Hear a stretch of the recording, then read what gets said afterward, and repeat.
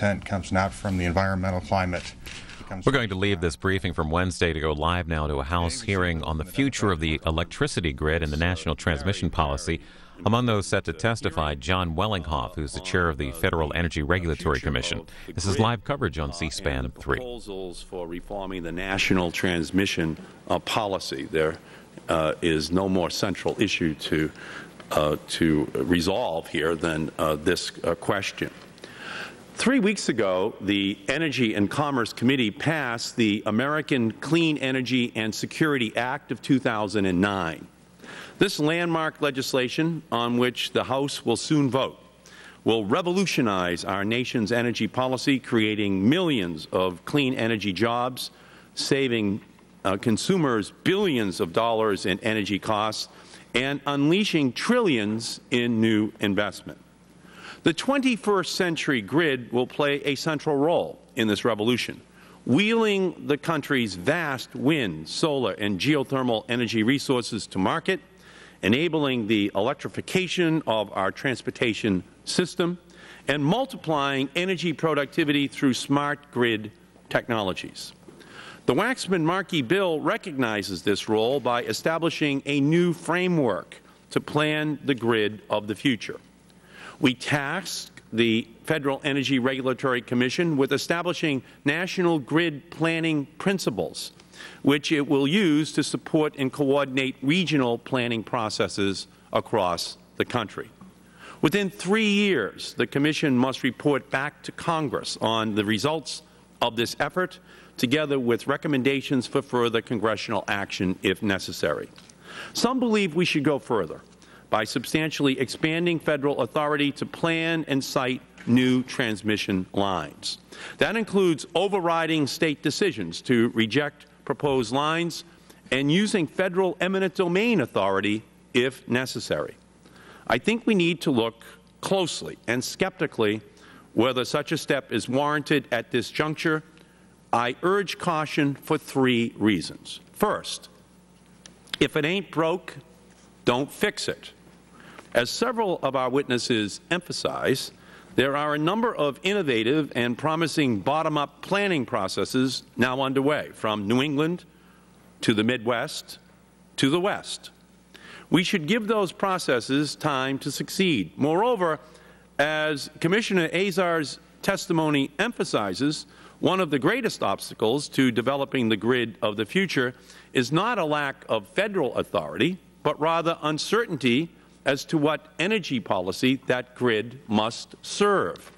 By establishing a national renewable electricity standard, a firm cap on carbon pollution, and efficiency programs that will dramatically curb growth in electricity demand, the Waxman-Markey bill will provide the certainty needed to guide private, State, and regional development of the transmission system of tomorrow. Second, look before you leap. Transmission is amongst the most complex and controversial aspects of energy policy. Today's hearing is literally the first hearing in this committee, in this Congress, or the last Congress on transmission.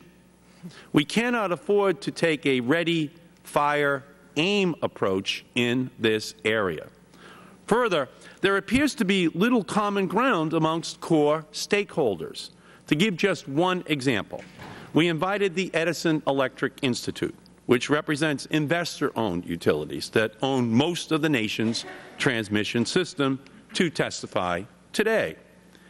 EEI cordially declined, in part because it was unable to agree on a witness that could represent the disparate views of its membership. The testimony before us confirms that it is very tough to find agreement in this area. And third, to a man with a hammer, everything looks like a nail. Precipitous action could result in a policy that is ill-suited to address the problems at hand and could lead to perverse consequences. For example, the Western Governors Association will testify today that, quote, Western governors see little benefit in preempting State transmission line permitting processes because, quote, the major hurdle for permitting transmission in the West has been securing permits from Federal agencies. In other words, it is the Federal government, not the States, that is the problem from the perspective of the Western governors.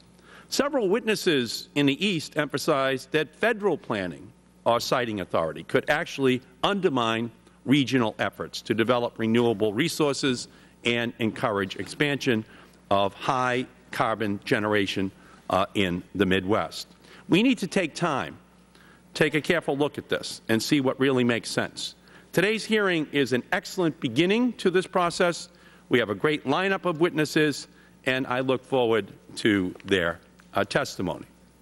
I would like now to turn to a matter related to the subject of today's hearing, which has been brought to my attention. After I agreed last month to hold an oversight hearing on the subject of electricity transmission and the question of whether to adopt additional new legislation in this area, in addition to the regional transmission planning language that is already in the Waxman-Markey bill, I directed my staff to obtain additional information about two important provisions of the 2005 Energy Policy Act that also dealt with transmission and which are directly relevant to today's hearing. As part of that effort, the subcommittee sent two letters to the Federal Energy Regulatory Commission. The first letter, dated June 3rd, dealt with the impact of the 2005 bill's incentive rate provisions on the construction of new transmission around the country. That letter was sent out last week. The second letter, dated June 9th, dealt with the impact of the 2005 bill's repeal of the Public Utility Holding Company Act on the construction of new transmission. That letter was sent out Tuesday. Neither of these letters were related in any way to the allocation hearing that the subcommittee held on Tuesday or Mid-American Holdings CEO David Sokol's testimony before the subcommittee. They were being drafted prior to our even being aware that Mr. Sokol would be invited by the minority to be a witness at the Tuesday hearing. Both letters were aimed at helping the subcommittee better understand the impact of previously adopted transmission legislation. The PUCA letter contained 8 questions, 2 of which referenced Mr. Sokol's earlier testimony before Congress in support of PUCA repeal. Mr. Sokol was one of the leading proponents of repealing PUCA, which is why his prior testimony was relevant to the issue. However, these questions were in no way seeking to target Mr. Sokol or to intimidate him in any way for his appearance before the subcommittee earlier this week. The day following the release of the PUCA letter, I heard from Representative Barton that minority members of the subcommittee had concerns about the questions relating to Mr. Sokol and the timing of the letter's release. In response to those concerns, I made it clear that there was no attempt or intent to intimidate any witness. In addition, to make it absolutely clear that this was the case, I sent a second letter to FERC clarifying that the FERC should respond to the subcommittee's questions generically and not just look at Mid-Americans specifically. I shared a draft of that letter with Mr. Barton's staff and Mr. Terry's staff on Wednesday night, immediately after they brought this issue to my attention. I responded immediately to their concerns. And finally, I reached out to Mr. Sokol to inform him of what my intent was to clear up the misunderstanding and to make it absolutely clear that neither he nor his company are the focus of the subcommittee's inquiry.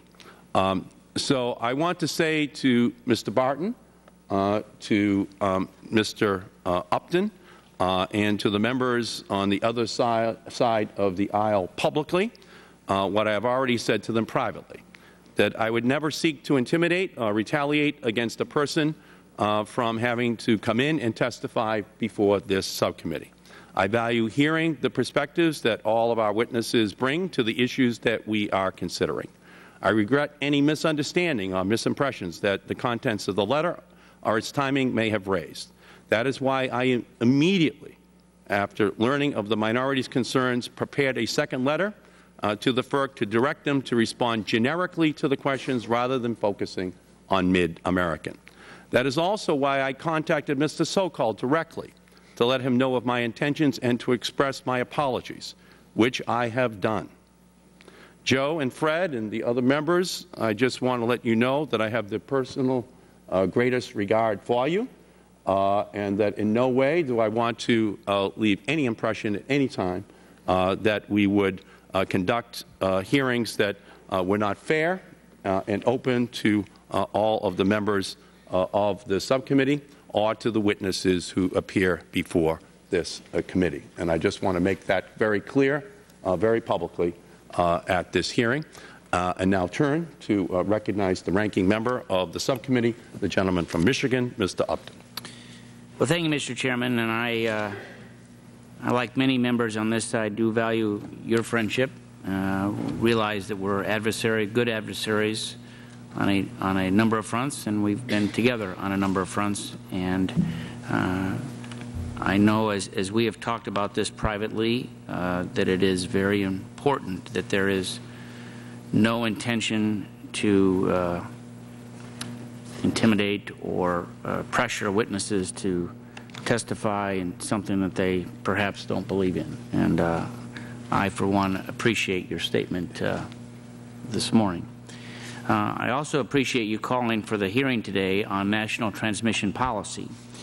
The electricity grid is of vital importance to our nation. We all know that. However, it is an area that is often overlooked, as evidenced by the fact that there were only minor mention of transmission in the Waxman-Markey climate bill, and that the fact that today, weeks after the climate bill has been passed out of committee, we're having our first really big transmission hearing. We do have a long and distinguished panel today, and I would like to thank all of our witnesses for joining us. I would like to give special recognition to the heads of two Michigan-based companies, Dave Jose and Joe Welch. I know that ITC and CMS do not exactly see eye to eye on this issue, but I know that they have Michigan's interests at heart. And I would hope that we can all work together on this issue as we move forward. This committee passed a sizable renewable electricity mandate without any consideration to the question of getting the renewable electricity to population centers. The strongest winds are concentrated in low population areas. The strongest sun exposure is found in low population areas as well. Existing transmission lines are centered in areas of high population, and there are inadequate high voltage lines to the areas with the most abundant sources of renewable power. If we're going to be serious about renewable power, we have to revamp the grid. And to properly do so, we'll have to block the lawsuits from environmental groups that have increased costs and blocked much needed transmission lines. But let's put it in perspective. According to DOE, it would cost $60 billion, yes, B as in big, in new transmission lines to reach the 20% mark for wind power. Al Gore's lofty goal of fossil fuel electricity would cost perhaps as much as $400 billion in transmission lines. And if we're serious, we must block the lawsuits and make real investments in the needed infrastructure. A good example of these lawsuits is found in California. The proposed Sunrise Power Link in Southern California will connect the region to existing and proposed renewable energy sources, whether they be wind, solar, or geothermal, located east of San Diego. Energy experts estimate that there is perhaps as much as 2,000 megawatts of geothermal power and tens of thousands of megawatts of solar available in the area. However, without new power lines, the clean, green energy could not be delivered to its customers. Studies show that the line will reduce greenhouse gas emissions by as much as 1.3 million tons. Yet various environmental groups like the Sierra Club are fighting it, well documented in publications like the Wall Street Journal.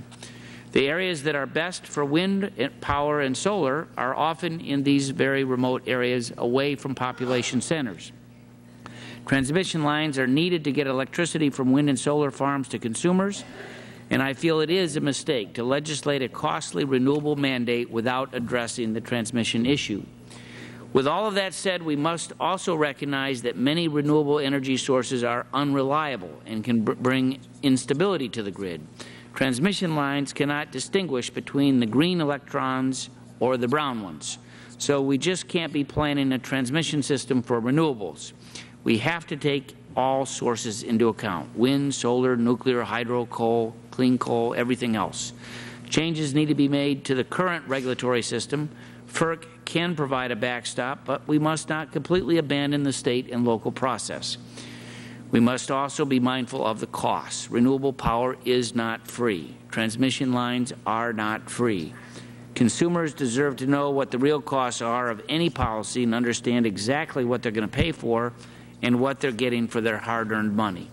Consumers are already going to be saddled with increased rate increases, and these costs will only go up under the Waxman-Markey bill. Transmission policy shouldn't add to those burdens. I yield back. Great. Gentleman's time has expired. The chair recognizes the gentleman from Washington State, Mr. Inslee. Thank you, Mr. Chair, and thanks both for holding this hearing and your great work assembling the Waxman-Markey bill. I think that bill is a tremendous mosaic of using multiple tools to solve our energy problems. But it really is missing one critical piece, and that is the piece that will help us spur the development truly of a 21st century national grid. And I think we have to recognize that today, despite the tremendous efforts of people in this field, we have a grid fit for the 19th or 20th century, but not for the new challenges of the new American energy policy. And the way I would categorize that new challenge is that we used to be able to move our energy components around by truck and rail. We could move coal to the site we wanted to generate electricity. We could move natural gas to the site where we wanted to generate electricity or heat. But we cannot ship photons on rail cars, nor can we ship wind by packages by truck. They have to be generated, the electricity has to be generated, in fact, where they are located. Our existing policy on the grid is satisfactory for the first scenario, but not the second. So I have now been at this for some time, hoping to advance our ability to plan, site, and finance the new grid system that's fit for the 21st century. I've introduced H.R. 4059 and had made some progress in the bill and hope to make further progress in hopes to achieve this goal in this energy bill. I want to note several things. Number one, our grid system is doing good work today. I'm not sure you can say the grid is broken, but you can have a horse and buggy system that's working but not fit for today's new world. And we know that it will not be fit for the challenges of tomorrow. So while it may not be broken, it is certainly not fit for what we are now asking it to do. And it's my belief that if we are going to meet our appropriate and necessary 15% renewable energy goal, we will need to allow transmission to move forward. Second, I would point out that the reason we're here today and the reason we need to act today is that this is the only vehicle moving out of town, and it will be the last chance and only chance to really move forward on this effort. And we can't move forward with a renewable electrical standard without a transmission piece. So I think Lincoln's old quote fits: as our case is new, so should we think anew. And thinking anew means federal backstop authority in the event that regional governments are unable to site these necessary facilities. And the reason national backstop authority is necessary is twofold. Number one, our grid has always been designed to respond to local and regional interests. But with the challenges of global warming and national security needs, we now have a national need for a national grid. And second, we know that while all of our constituents love electricity, virtually none of them love electrical lines. And there is a time and a place where Uncle Sam needs to step in to overcome, at times, the reluctance of all of us to bear with some of the onerous aspects of moving electricity. It's simply necessary, and we know we cannot wait decades to move these electrons. So I'm very excited about hearing this testimony. Mr. Chair, thank you, and I hope we can get this job done in this bill. Thank you. The gentleman's time has expired. The chair recognizes the gentleman from Kentucky, Mr. Whitfield. I'm sorry. The chair recognizes, the ranking member of the full committee, the gentleman from Texas, Mr. Barton. Thank you, Mr. Chairman. Since we have an oversight hearing on upstairs, it helps me if I could give my statement. I'm going to give a double statement, kind of a bifurcated statement. We'll talk a little bit about this hearing, and then I want to comment on your personal comments, because I think we need to elaborate on that a little bit. But first, on the hearing before us, it's a scary thing when I agree with Jay Inslee. But I do agree with Congressman Inslee. His amendment in the committee on the climate change bill was directed, as I recall, towards green energy or clean energy for transmission. But once you generated that electricity, whether it's by wind, solar, or even coal power, electricity is electricity, and it's going to go on the same wires. And the wires don't know what the source of the generation was. So we do need to update our transmission grid. We started that process in the Energy Policy Act of 2005, and I thought we had bipartisan support, and it became law. The Fourth Circuit has ruled recently that parts of EPACT are not as they should be. I disagree with that court ruling, and I hope that the Supreme Court will overturn it. But in any event, I agree with Congressman Inslee that we do need to modernize our grid.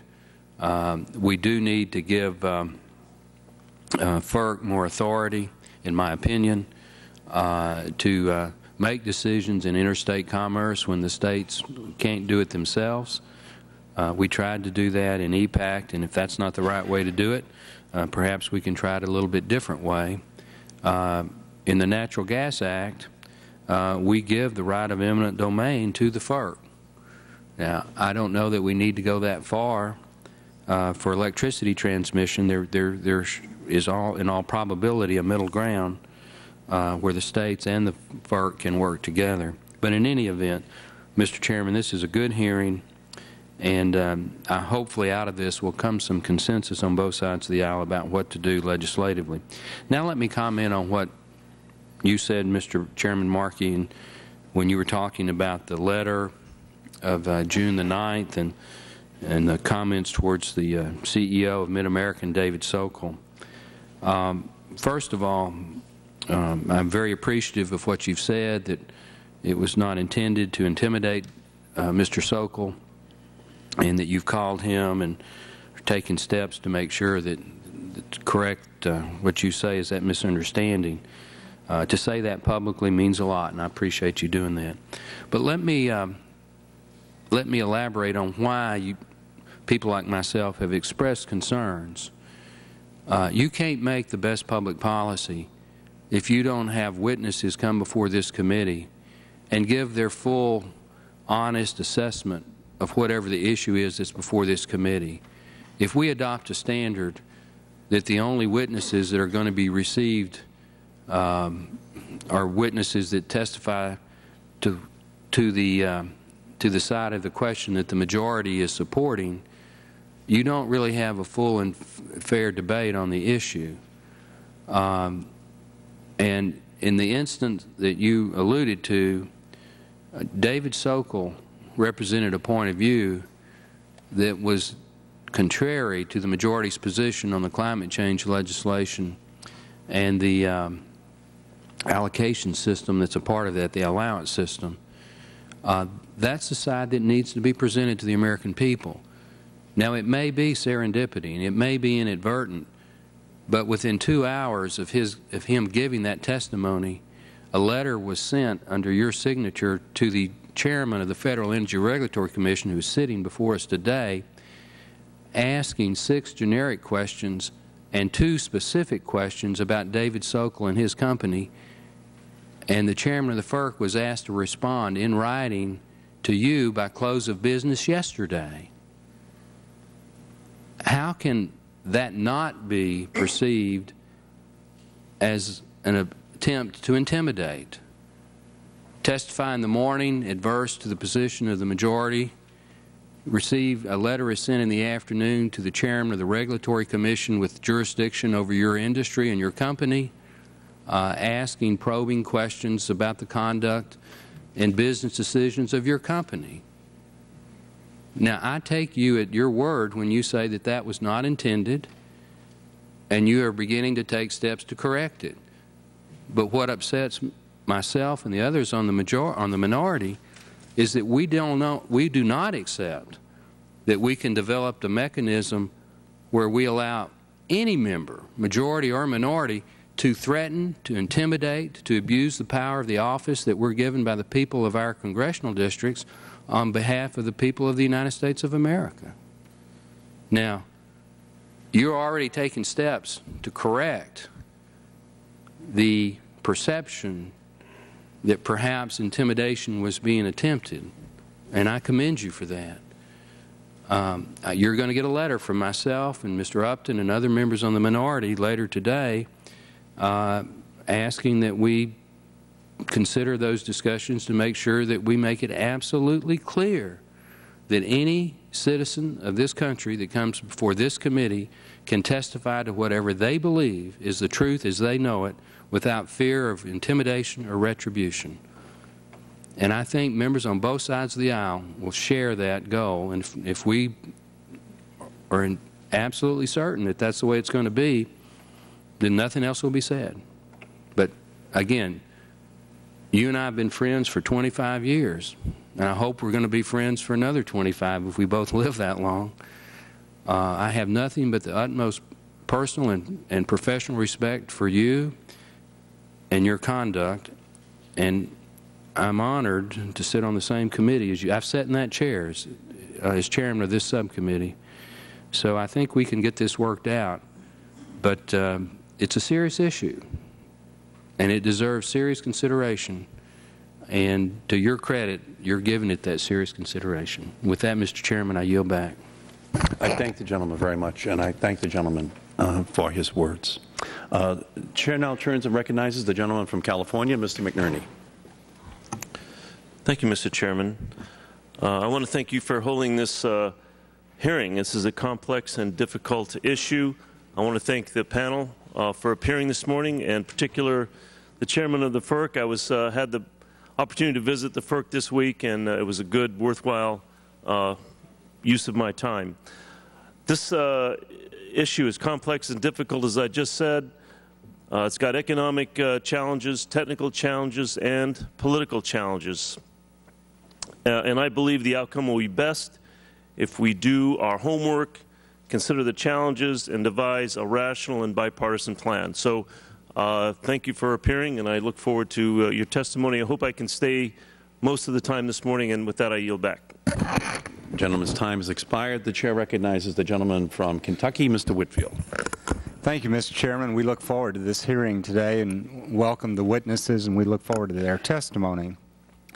I just want to make a couple of points. If the advocates for a renewable energy mandate are successful, there's going to be large portions of the Midwest that do not have solar, do not have wind power sufficient to meet their needs. It's going to be extremely difficult for them to meet this 20% renewable mandate without some federal involvement regarding the siting, the financing, the building of additional transmission lines. And particularly when you consider the Department of Energy's 20% wind energy by 2030, saying that they're going to have to build at least 12,000 miles of new transmission lines to meet that need. And then when, on top of that, when you consider this recent Fourth Circuit Court of Appeals decision that Ranking Member Barton mentioned, which does make it more difficult for FERC to operate in this area, I do think we have some significant issues, and I hope this hearing can help us resolve those. And I'll yield back the balance of my time. Time has expired. The chair recognizes the gentlelady from Wisconsin, Ms. Baldwin, for an opening statement. Thank you, Mr. Chairman. Transmission is critical to our nation's electrical system, and I certainly support grid expansion. I have significant concerns, however, about many of the recent federal proposals that jeopardize state and regional efforts to develop the transmission grid. Specifically, these efforts ignore progress and may actually slow investments being made in states like Wisconsin and others in the Midwest. Over the last 7 years, my home state of Wisconsin, the Wisconsin ratepayers have supported more than $2 billion in investments in our transmission system. These actions have and will continue to improve reliability and increase the flow of renewable energy in Wisconsin and our neighboring states. Congress must ensure that we are not undermining the existing processes if we are going to venture into the transmission arena, especially when sensitivities already exist to state authority, cost allocation, safety, and eminent domain issues. As we examine these issues, there are some questions and challenges that we must keep in mind. Who's going to pay for this? Will those not receiving the benefits of transmission have to pay for the cost of lines traversing this country? I'm hearing strong concerns about designing our transmission system for one specific purpose. It's not the job of transmission planners or transmission companies to choose the types of generation that may interconnect with the transmission system. Transmission is needed, plain and simple, regardless of the type of generation. Where I come from, transmission is a sensitive subject. It will be very difficult to convince Wisconsinites and other Americans that in the name of national interest, the federal government is taking their property to essentially stretch an extension cord across it to power a larger urban area many, many miles away. So what will this process be like for public input if it is a federally directed process? While the siting of underground transmission lines may be easier than that of above-ground lines, the costs are significantly increased, perhaps as much as $3 million per mile. So mandating technologies on states and regions has significant ramifications. Again, I share the goal of ensuring that critical new investments are made in our transmission system, but we must proceed with caution, not undermining existing efforts that are already working in this process. Thank you, Mr. Chairman. I yield back. Great. The gentlelady's time has expired. The chair recognizes the gentleman from Pennsylvania, Mr. Pitts. Thank you, Mr. Chairman. Thank you for holding this hearing on our national transmission policy. The official report on the 2003 Northeastern blackout concluded that, quote, as evidenced by the absence of major transmission projects undertaken in North America over the past 10 to 15 years, utilities have found ways to increase the utilization of their existing facilities to meet increasing demands without adding significant high-voltage equipment, end quote. Clearly, there is a significant need for an increase in transmission capacity. This need is amplified as we consider adding more and more renewable energy to the grid. And while I am fully supportive of adding more transmission capacity, I believe we do need to keep in mind the legitimate desires of localities to preserve green spaces and historic sites. My district includes some of the most pristine historic landscapes in the Mid-Atlantic. My district also has some of the most productive farmland in the United States. Chester County, the home of Valley Forge in the Brandywine Valley, where I come from, is one of William Penn's original 3 counties. The tradition of preserving land and being good stewards of the earth have been passed down from generation to generation. We're not against progress, but we want to protect our heritage and be wise about how we use and develop the land we have. Having the needed energy to turn on lights and heat water is critically important to the quality of life to every American. However, the preservation of our historic resources and natural environment of people's communities contributes to our quality of life as well. We need to ensure that all stakeholders are included in deciding where and when transmission lines are sited. Dialogue and compromise are key in this issue. Indeed, it is critical to strike a delicate balance between the crucial electricity needs of the country while at the same time maintaining the historic open space areas that make our country beautiful and unique. as this committee continues to consider this issue. I hope that we hear from all affected parties and work towards viable solutions. Mr. Chairman, I'm grateful for the opportunity to discuss this issue, and it's my hope that today's hearing is only one in a series of hearings on this issue to ensure a robust and well-rounded approach to our national transmission policy. And I look forward to hearing from our witnesses and yield back. Great. I thank the gentleman. The chair recognizes the gentleman from Vermont, Mr. Welsh. Thank you, Mr. Chairman. I actually want to just get my microphone to work here. I am proud that we have here today as one of our witnesses David Cohen. David is a member of the Public Service Board in Vermont, serving on his third term. And he's been appointed by Republican and Democratic governors alike. He's done a tremendous job. He's now a vice president of the National Association of Regulatory Utility Commissioners.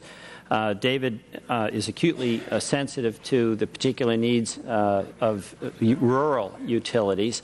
We're a small state, but this issue of transmission is incredibly important to us, as it is all around. So I want to welcome him and thank you, Mr. Chairman, for inviting David to be here and add to the testimony. Thank you. The gentleman's time has expired. The chair recognizes the gentleman from Louisiana, Mr. Scalise. Thank you, Mr. Chairman. Renewable energies will play an important role in the future of our national energy policy, and I support the development of renewable sources of energy. As a matter of fact, Republicans have drafted legislation, the American Energy Act, which will invest heavily in the development of renewable sources of energy. As we explore the advancement and promotion of energy sources like wind, solar, and hydro, and as the Congress and this administration discuss the future of our national grid and its capacity, we must not neglect that many of these renewable sources of energy are intermittent and need to be backed up by other sources of energy. And we would be remiss if we do not emphasize the importance of diversifying our energy portfolio and ensuring that nuclear power is part of any comprehensive energy policy we discuss. Wind and solar power still need to overcome fundamental obstacles, and we cannot today exclusively rely on these sources of energy alone to power our nation.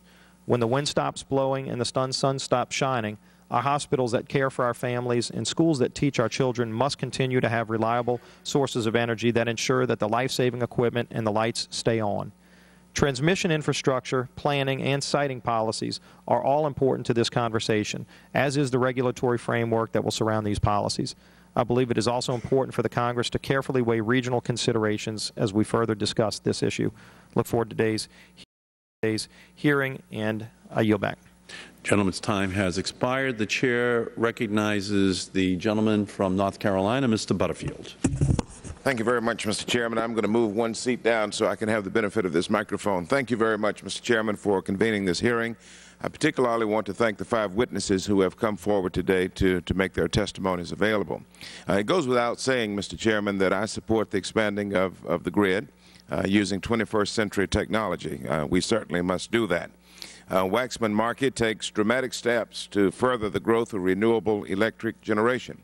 The nationwide RES standard demands use of those sources, and the price signal sent from a carbon cap will further the use of clean fuels.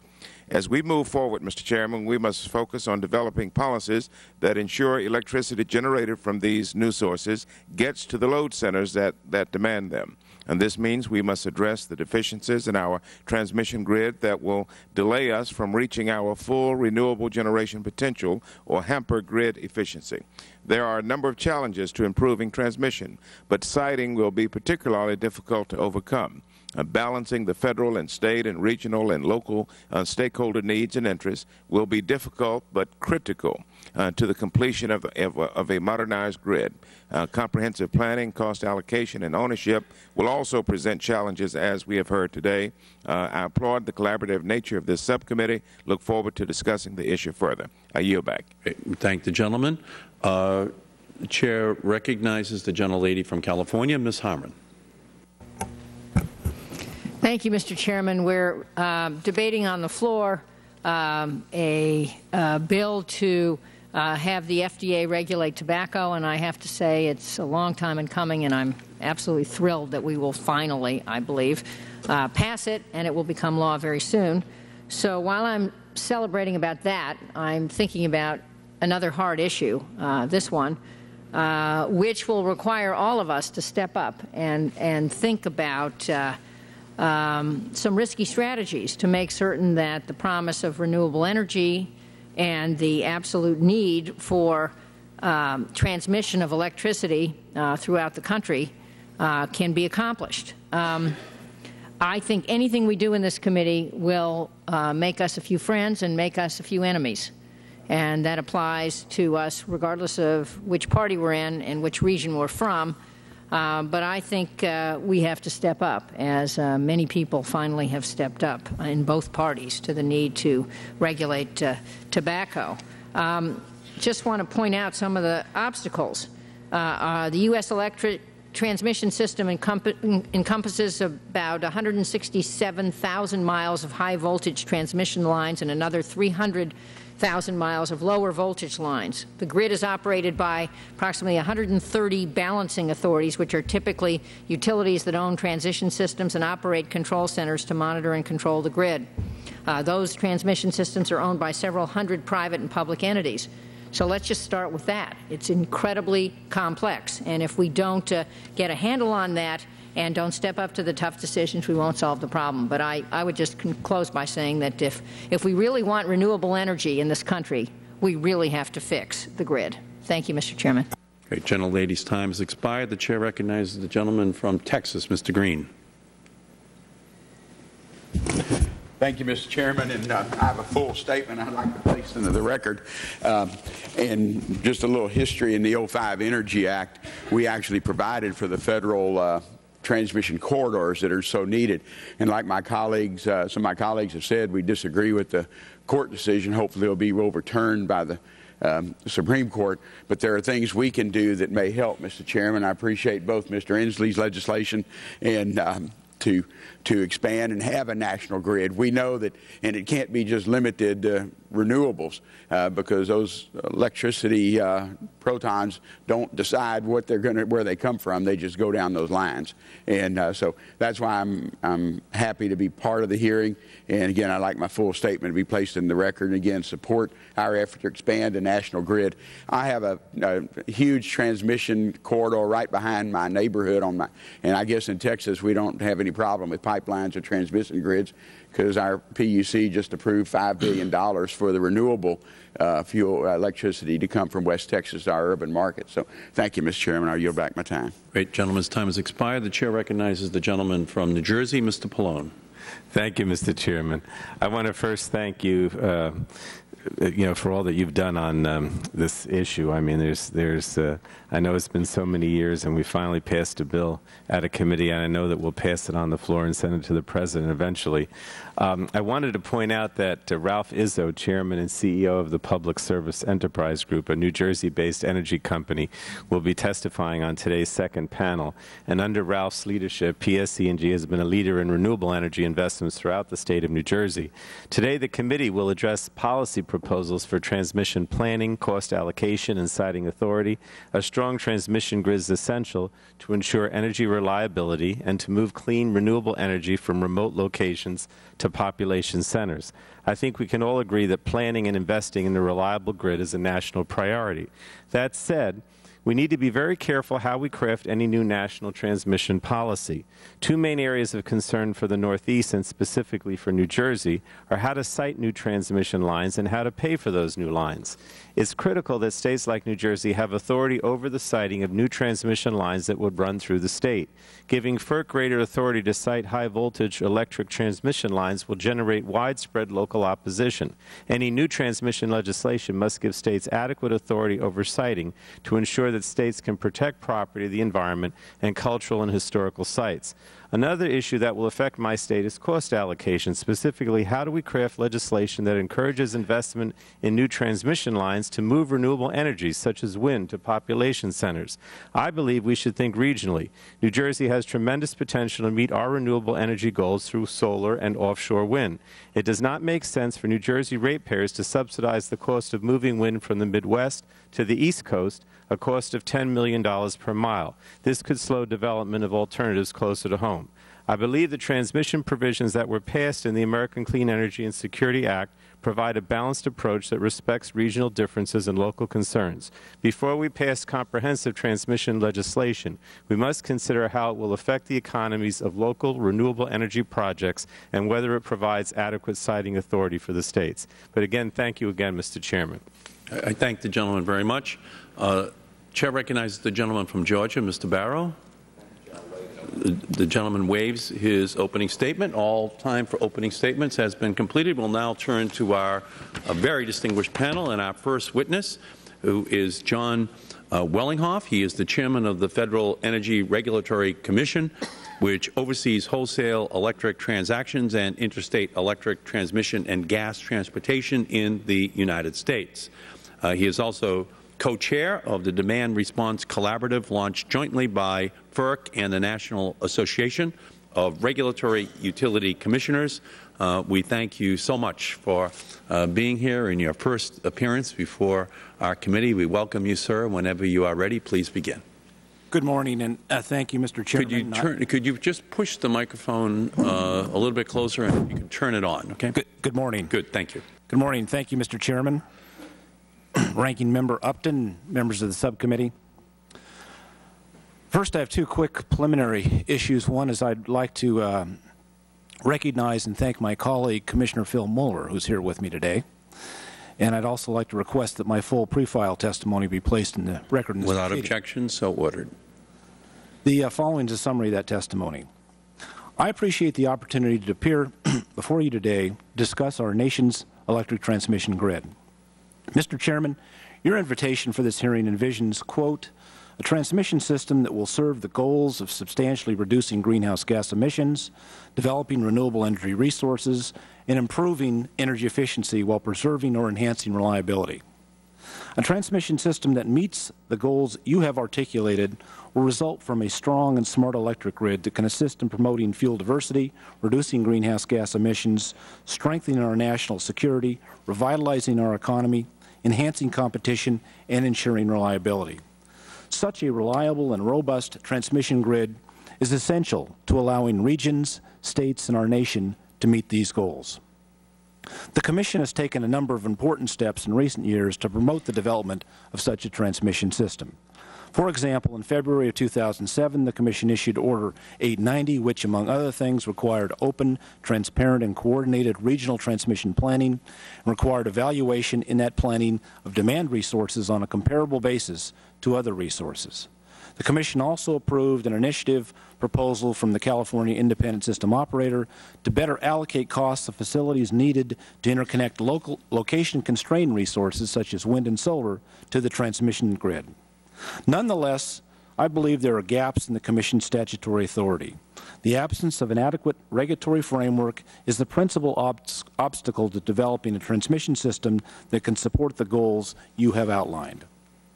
If we are to overcome that obstacle, we need a national policy commitment to develop such a transmission system. And in developing that policy, Congress should consider three closely related issues: planning, siting, and cost allocation. First, the scope of existing regional planning initiatives needs to be expanded. To achieve greater benefits and efficiencies, we must create a structure that includes coordination on an interregional basis. Such coordination will facilitate, for example, the development of facilities to transport power from areas rich in renewable energy resources to load centers, as well as the deployment of distributed resources and key smart grid equipment and systems. Second, states should continue to have the opportunity to site transmission facilities, but transmission developers should have recourse to the Commission as a federal siting authority under appropriate circumstances. Federal siting authority would be helpful even if limited only to transmission facilities needed to reliably meet renewable energy goals. Third, if Congress determines there are broad public interest benefits in developing the transmission system necessary to meet the goals discussed, then Congress should consider clarifying the Commission's authority to allocate costs of such infrastructure to the load-serving entities within an interconnection or part of an interconnection where it is appropriate to do so. Of course, the Commission would need to ensure, as it does today, that these costs are allocated fairly to the appropriate entities, and that due deference is accorded regions that work together to develop cost allocation mechanisms that garner broad support. Finally, it's important to recognize that the issue is not how to choose between nearby renewable or more distant renewable resources. Both should be part of the mix of energy resources to achieve our national goals. And appropriately allocating the costs of transmission facilities needed to connect remote resources should not disrupt the implementation of state policies or disadvantage local renewable or other distributed resources. Rather, full planning analysis that reveals the respective costs of alternative resource scenarios and a fair cost allocation of necessary transmission to reliably deliver those resources to loads will eliminate a barrier to the development of new clean resources and thus will facilitate competition. Such a measured approach should inform consumers of the least cost sustainable resource options to meet state and national environmental, economic, and security objectives. And enacting a regulatory structure that enables such an approach to be implemented will ensure our national energy goals can be achieved. Thank you again for the opportunity to appear before you. I'd be happy to answer any questions that you may have. Thank you. Thank you, Mr. Wellinghoff, very much. Our next witness is David Cohen. He is the first Vice President of the National Association of Regulatory Utility Commissioners. Mr. Cohen has also served as a member of the Vermont Public Service Board since 1995 and has continued. He has served in a variety of regional and national leadership positions, including the chair of the Consumer Affairs Committee of the New England Conference of Public Utility Commissioners.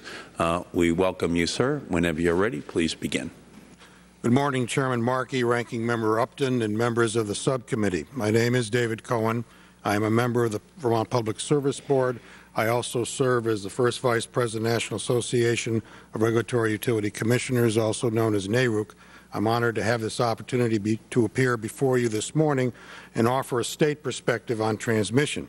In addition, I would like to thank Representative Welch for his kind introduction and his service to our state. He is certainly my favorite congressman from Vermont. At the state level, we deal with transmission planning and siting requests regularly, and I can tell you that the issues and concerns are not policy or procedural, but multifaceted and do not lend themselves to a one-size-fits-all solution. State commissioners are obligated to act deliberately to ensure that any new projects will benefit the public. This means regulators must determine whether demand response, energy efficiency, or perhaps a local renewable energy source is more appropriate than putting steel transmission towers in the ground. A major impediment to siting energy infrastructure is the great difficulty in getting public acceptance. As a country, we want our electricity to be affordable, reliable, and increasingly clean, but we also want to ensure that transmission infrastructure does not impact our quality of life. Public hearings on transmission lines are always packed with concerned ratepayers and landowners, with nearly all of them in opposition to the project. I can assure you that no level of federal involvement will make this go away. Still, the state and local level provides an important venue for all parties to be heard. State regulators know the geography and citizenry better than any federal agency can. Our processes are transparent and give all parties a voice. What some interests may consider roadblocks or impediments, we consider due process. Let me say a few words about what we're doing in Vermont. Vermont has a transmission planning process that analyzes potential transmission constraints over a 20-year horizon and considers various alternatives, including distributed generation and targeted energy efficiency programs that would address any identified reliability issues. The process ensures that solutions to transmission constraints serve the long-term needs of consumers at the lowest cost. After decades without any major transmission investment, the Public Service Board has approved 3 major transmission projects from 2005 through 2008 with total projected capital investment over $500 million. At the regional level, these decades without any major transmission investment, nearly $4 billion of transmission infrastructure has been placed in service in New England since 2002. Despite the activity on the state and regional level, there is momentum in Congress to provide the federal government with broader transmission authority, although we are just 4 years removed from the enactment of the Energy Policy Act of 2005. EPAC gave the Federal Energy Regulatory Commission backstop siting authority in specific areas designated by the Department of Energy. Not enough time has passed to determine whether this law needs to be revisited, but the Congress addressing this issue nevertheless. NARUC recently updated our transmission policy in anticipation of federal action. We believe that a bottom-up, state and regional-driven approach is the most appropriate model going forward, while we are not convinced that the case has been made for expanded federal authority. If Congress chooses to act, we recommend the following principles. Any such additional authority granted to FERC by the legislation allow for primary siting jurisdiction by the states and provide the FERC's backstop siting authority be as limited as possible.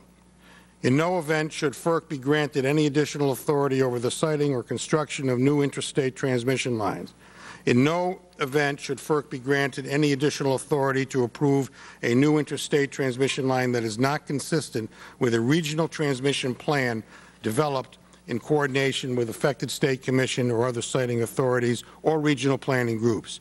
In no event should FERC be granted any additional authority to approve a new interstate transmission line unless there is already in place either a cost allocation agreement among all the states through which the proposed project will pass governing how the project will be financed and paid for, or a FERC-approved cost allocation rule that covers the entire route to the proposed project. In no event should any legislation allow FERC to preempt state authority over retail rate making, the mitigation of local environmental impacts under state authority, the interconnection to distribution facilities, the siting of generation, or the participation by affected stakeholders in state and or regional planning processes.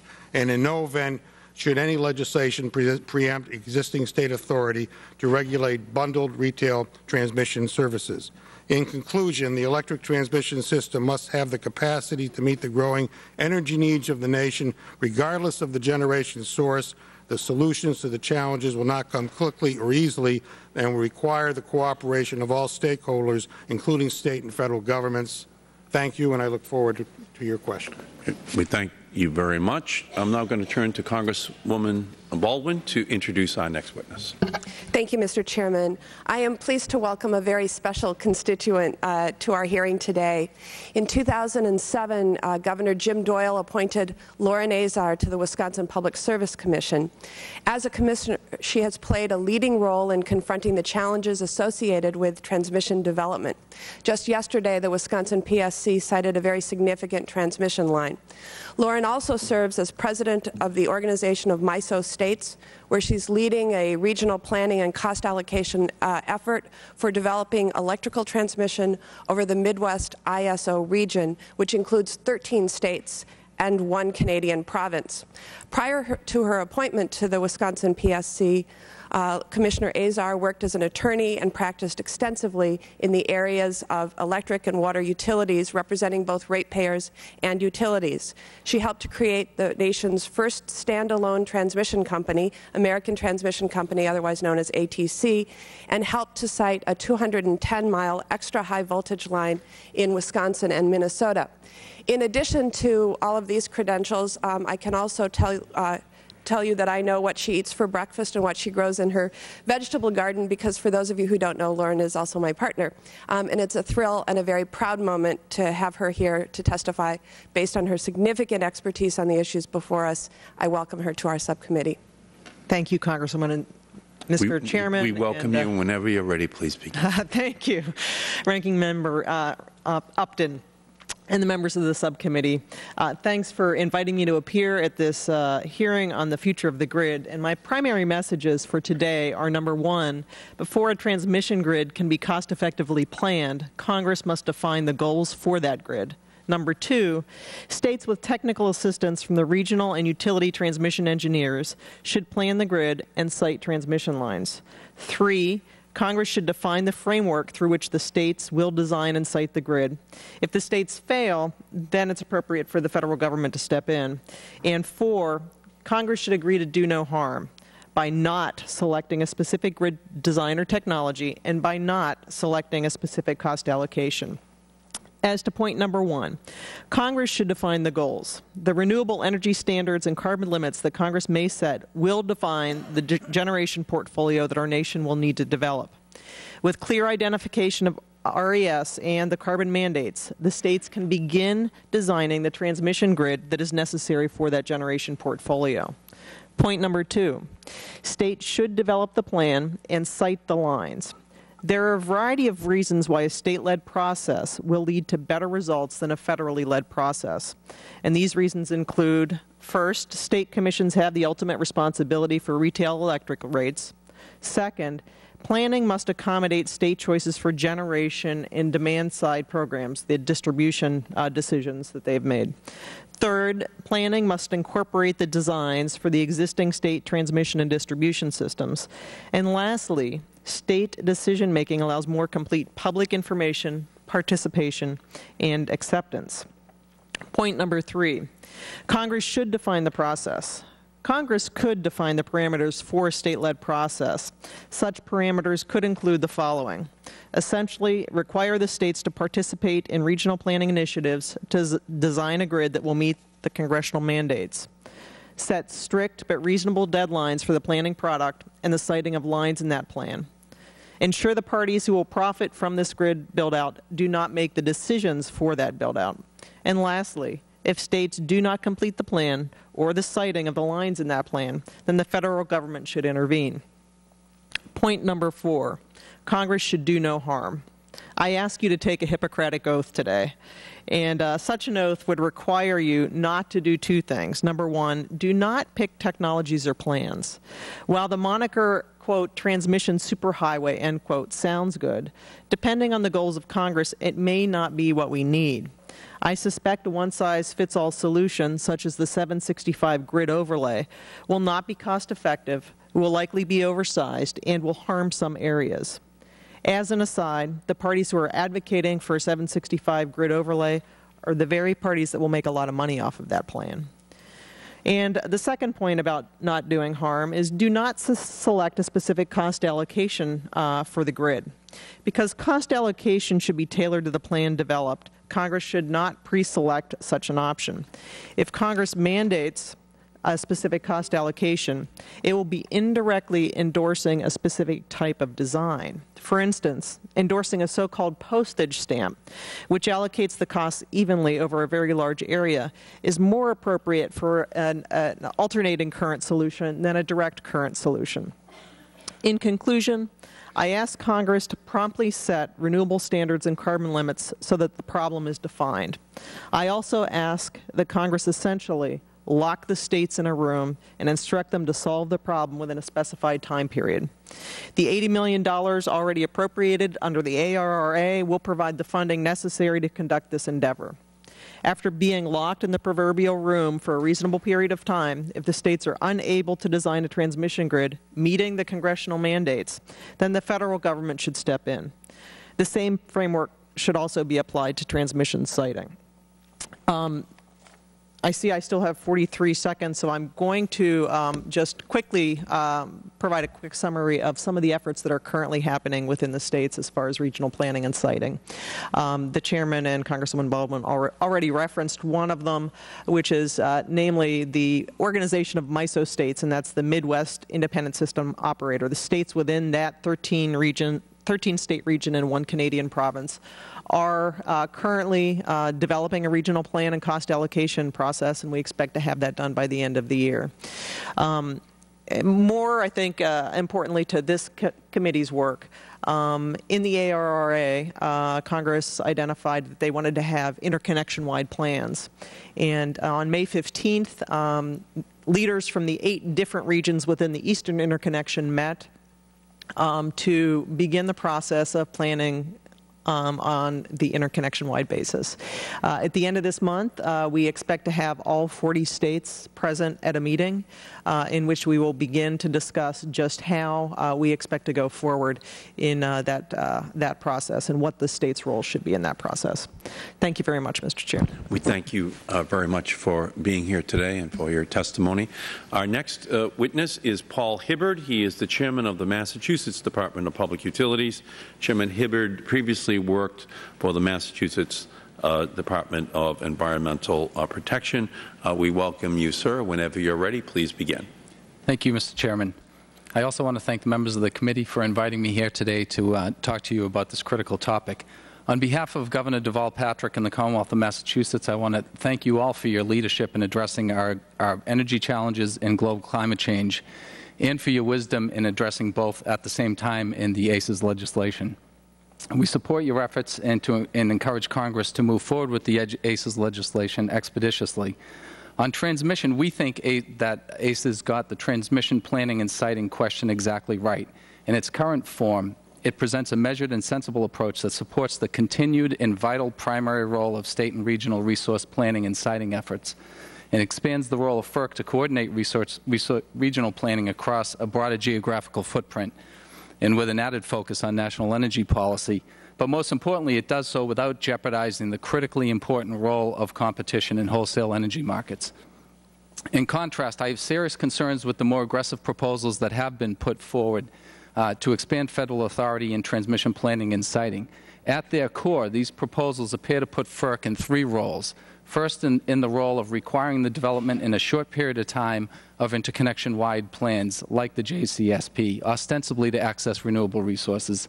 Second, it puts FERC in the role of deeming transmission included in such plans as needed for the public convenience and welfare, triggering the siting override and eminent domain authorities.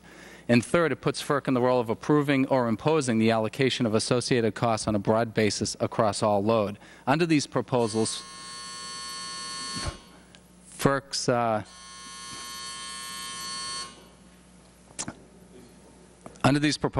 traditional authority is expanded to where it becomes a de facto central planning authority to select and direct the build-out of renewable generating resources across the nation, potentially diminishing the development of the abundant level of demand reduction in renewable resources that are available at the local level in all of our regions. Developing renewable resources locally is a top priority for the Commonwealth, as I'm sure it is for states across the country. We believe that renewable resources in our state and along the eastern seaboard, both onshore and offshore, represent one of our nation's most promising yet underdeveloped renewable sources of energy. While offshore wind installation costs currently exceed those of onshore installations, these resources are much closer to our load centers. In research and development efforts that are focused on reducing costs and improving reliability, promise to make offshore wind competitive with distant but onshore wind farms on a delivered cost of power basis. As regional onshore projects move forward and offshore wind moves into commercialization in the United States, they all must have the opportunity to compete on an even playing field with the onshore and more remote sources of renewable power and not be disadvantaged by upfront transmission subsidies. The threat that unsubsidized local renewables would be unable to compete, in fact, has been taken very seriously in our region and beyond. A bipartisan group of 11 governors representing every coastal state from Maine to Virginia, as well as Vermont, recently joined together to raise these concerns in a letter to the committee chairman. A top-down central planning process is in stark contrast to how free markets are supposed to operate. In our region and at the direction of FERC, to ensure fair competition, all generating resources, renewable or otherwise, are responsible for all development costs, including the costs of environmental compliance and the cost of delivering their power reliably to load. In this competitive market context, it's the lowest cost provider based upon the price at retail that prevails, ensuring that society's electric reliability and environmental goals are met at the lowest possible cost. Notably, this is the design principle under ACES, where the prices offered by fossil fuel resources will be higher and less competitive due to the additional marginal costs associated with purchasing carbon allowances. And the price offered by renewable resources will be lower and more competitive due to the additional marginal revenues associated with the generation of renewable energy credits and other incentives. In this framework, there is no need for central planning decisions to force development or to pick the winning resources, because by definition, the cost of carbon allowances and the value of renewable energy credits will rise to levels that are needed to support the resources that must come online in order for our nation to meet our carbon cap and our renewable resource floor. This is the way it's supposed to work, and indeed has worked in emission markets over the past couple of decades. By suggesting that FERC needs to engage in resource planning to build transmission to pre-selected renewable resources is to concede at the outset that the free market structure for emission control and renewable development contained in ACES will fail. In my view, the more aggressive proposals for transmission legislation thus are about much more than siting. They force the federal government into an administrative role of central renewable resource planning, a role that I believe in the long run will damage the operation of competitive markets, suppress the technological innovation and creativity that come from the operation of competition, and ultimately will result in our meeting our climate objectives at prices to retail consumers of electricity that are higher than they otherwise would need to be. So I want to again thank the members of the committee for this opportunity. Look forward to questions. Thank you, Mr. Hibbard. Now we have one final very important witness representing the Western states governors, who I think we should all hear from before we cast our vote on the floor on the last vote of the day. Then we'll reassemble after that roll call. But I think since we're all here right now, that we'll hear from Rich Halvey, who is the Energy Program Director for the Western Governors Association and representing those Western governors before this subcommittee today. We welcome you, sir. Whenever you're ready, please begin. Thank you, Mr. Chairman. Members of the committee, thank you for the invitation to testify here today. Could you move that microphone in a little closer? Thank you. Over the last 8 years, the Western Governors Association has assumed a strong leadership role in defining policies for transmission planning, cost allocation, and regional cooperation. In 2002, a protocol governing cooperation among state and federal agencies in the siting and permitting of interstate transmission lines in the western United States was developed and signed by the WGA, the Departments of Energy, Interior, and Agriculture. And suspend for 1 second, sir. Okay. Recommence. Thank you. And the Council on Environmental Quality. In June 2006, the Western Governors Association published a report that explained that while vast resources, renewable resources exist throughout the West, many reside in remote areas without ready or cost-effective access to transmission.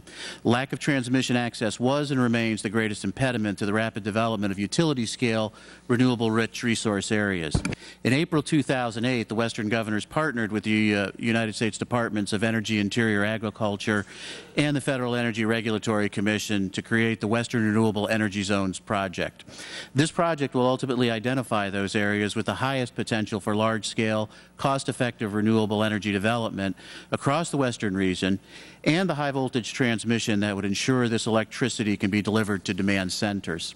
This coming Monday, the Western Governors Association will be releasing the Project Phase 1 report, quantifying the potential of the richest renewable resource areas. WGA will continue to work on the project over the next 2 years. We're partnering with utilities and the Western Electricity Coordinating Council to evaluate transmission needs to move power from preferred renewable energy zones. We'll be working to improve the integration of wildlife and environmental values in decisions on the development of generation and transmission associated with these renewable energy zones. Ultimately, we will propose conceptual transmission plans to move electricity from the most desirable zones to markets. We'll work with load-serving entities to coordinate purchasing from the desirable renewable energy zones and to foment interstate cooperation for renewable energy generation and transmission. The Western Governors support the development of interconnection-wide transmission plans. However, if the Federal Energy Regulatory Commission is given the authority to approve such plans, Congress needs to set explicit criteria by which FERC evaluates these plans. At a minimum, statutory criteria should require that the states approve electricity future scenarios to be studied and approve interconnection-wide plans corresponding to the future scenarios. Even with the success of our past efforts, the Western Governors recognize that we need help from the Congress. I'll mention 4 positions the Governors have consistently emphasized as necessary elements of transmission planning, cost allocation, and regional cooperation where legislation will be critical. First, the federal government should be responsible for ensuring that near-term projects proposed to serve large, geographically constrained, low-carbon resource areas are adequately sized to meet long-term needs. When we know future demand will materialize, action by the federal government to correctly size lines will help projects capture economies of scale in building transmission and avoid environmental impacts from the construction of multiple lines to the same area. We propose that the federal government pay for the incremental cost of building higher capacity lines to these areas. Second, Congress should redirect the implementation of Sections 1221 and 368 of the Energy Policy Act of 2005 to preserve important transmission corridors and ensure the timely siting and permitting of large transmission lines to move geographically constrained, low-carbon generation. Specifically, once high-priority zones and associated conceptual transmission have been identified, Congress should direct federal land management agencies to use those results when evaluating and designating corridors. Third, the Western governors see little benefit in FERC preempting state transmission line permitting processes. The major hurdle for permitting transmission in the West has been securing permits from federal agencies. The implementation of federal law has resulted in lengthy and inflexible federal permitting processes. Enabling FERC to preempt state siting processes will not fix the underlying problem. I'd like to mention the limited instances in which the governors could agree with FERC backstop siting authority. It must be demonstrated that the transmission line is needed to meet national carbon and renewable generation requirements, comports with an interconnection-wide transmission plan, is right-sized to meet the long-term needs for geographically constrained low-carbon generation, is the lowest-cost option to meet long-term needs, and where the state has failed to make a decision within a reasonably set statutory period. Finally, the Western governors believe the current system for cost allocation in the West has worked well, and we believe it will continue to be adequate for the future. The exception, of course, would be the cost allocation as it applies to the kind of right-sizing we described. We are attaching 2 letters to our testimony, and we ask that they be included. 2 letters that the Western governors have sent to the Congress in 2009 regarding transmission issues. Thank you for the opportunity to talk with you today. Thank you, Mr. Halvey, very much. I think this is about as important a hearing as we're going to have this year. We appreciate the opening statements from the witnesses. There are 5 minutes left on the House floor for us to cast our vote. And so what I will recommend is that we reconvene this hearing in 15 minutes, and then we will begin with questioning of the witnesses by the subcommittee members. The subcommittee stands in recess.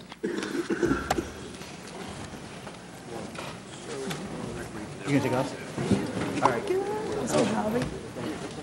Hi, I'm Karen Madsen. I am. Excuse me, I'm learning right now. It's good. It's fine. It's fine. I was, to be honest, I couldn't see your clock. He's got a clock back here, and I was watching.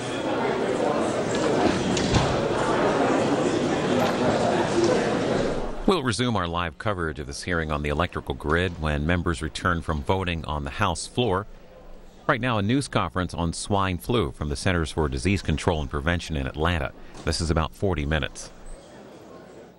Thank you, and thank you all for coming here and dialing in today for this update on the H1N1 situation. Today, this briefing will be conducted by Dr. Thomas Frieden, the Director of the Centers for Disease